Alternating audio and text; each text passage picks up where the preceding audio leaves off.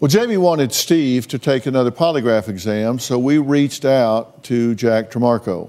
In my opinion, he is the top polygraph examiner on the globe. He's a former FBI special agent and FBI polygraph examiner. Now, Jack has conducted over 3,500 polygraph examinations. Let me ask you, you met Jack Tremarco. Were you comfortable with him? Yes, sir, I was. Did you feel like you were treated fairly by him? I was. Were you hurried in any way? Were you pressured by him in any fashion, or did he take his time with you and explain everything? He took his time, yeah, it was about 3 hours. So you have no complaints about the test? I do not. Okay.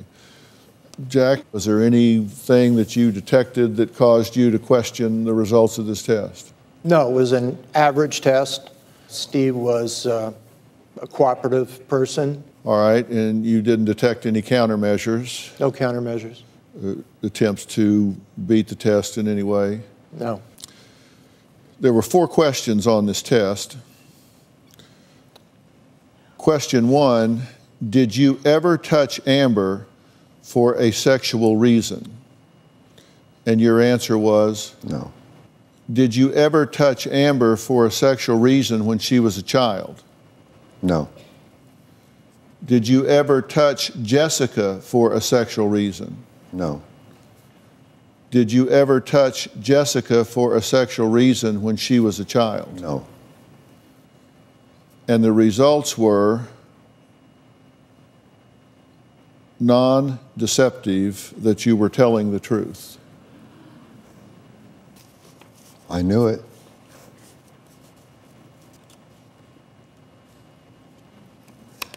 This whole thing just felt like a witch hunt from the beginning. It was terrible. To hear these allegations,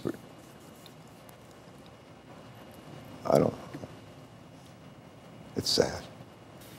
What do you think about these results?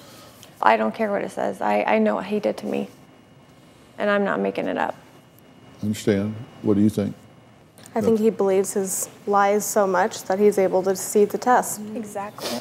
You know, I said before I opened that envelope that I felt like I knew what it was going to say, and that I knew why.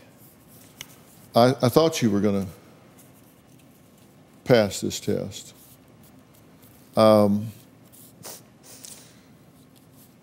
This test measures what you perceive to be the truth. Correct, Jack? Exactly right. I said this very early on in our conversation, if you'll think back. I said, if you believe he really believes what he's saying, why would you be upset with him? Because you can't be mad at somebody for believing what they believe, if they believe it. And I said, why would you be upset with her if she believes what she believes?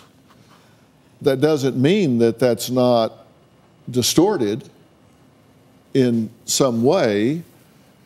And I have no doubt that alcohol has played a huge part in distorting your recollections, your inhibitions, your behaviors.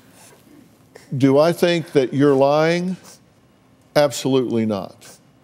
The fact that you recanted doesn't make me believe that you're lying. Do I think that you're lying? Absolutely not. Absolutely not. Absolutely not. Absolutely not. And absolutely not. I don't think anybody's lying here.